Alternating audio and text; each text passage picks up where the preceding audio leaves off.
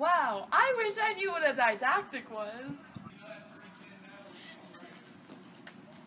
Did somebody say didactic? I can tell you what that is. Didactic is a rhetorical device that describes literature that teaches a lesson or a moral. Wow, tell me more! There are 3 different kinds of didactics. The first is an adage. Adage is a well-known saying or proverb that expresses a general truth. For example, don't count your chickens before they hatch. Wow, look at all these eggs. I'll have a dozen chickens by the end of the week.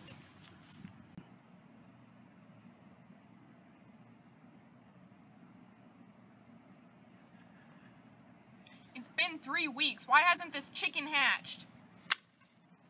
There's not even a chicken in here! This adage teaches us that you shouldn't count on something before it actually happens.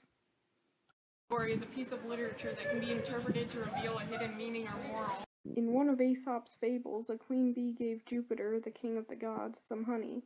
Jupiter was delighted and promised to give her whatever she asked for. Hi, Jupiter. Here's some honey for you. Wow, thank you.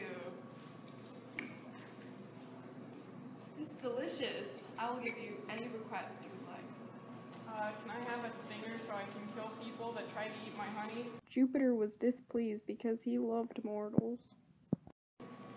Okay, I will, but it would be at the peril of your own life, because if you use it, it will kill you. The moral is that wishing evil upon others only brings evil upon ourselves.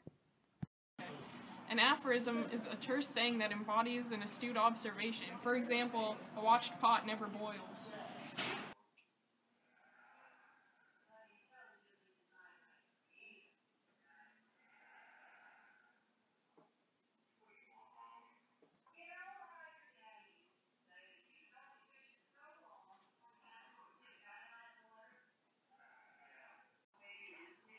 Why, oh why, won't this pot of water boil? It feels as if I've been watching it all day.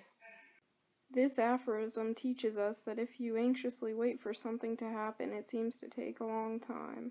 Wow, I understand what a didactic is now. A didactic is a piece of literature that teaches a lesson or moral, and there's 3 subcategories, which is the adage, allegory, and aphorism. Now that you've mastered the art of didactic, you're ready to get a 5 on your AP exam.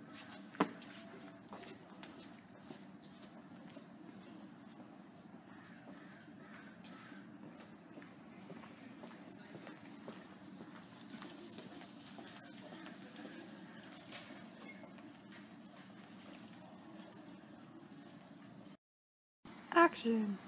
Didactic is a word that describes literature that teaches... Start over.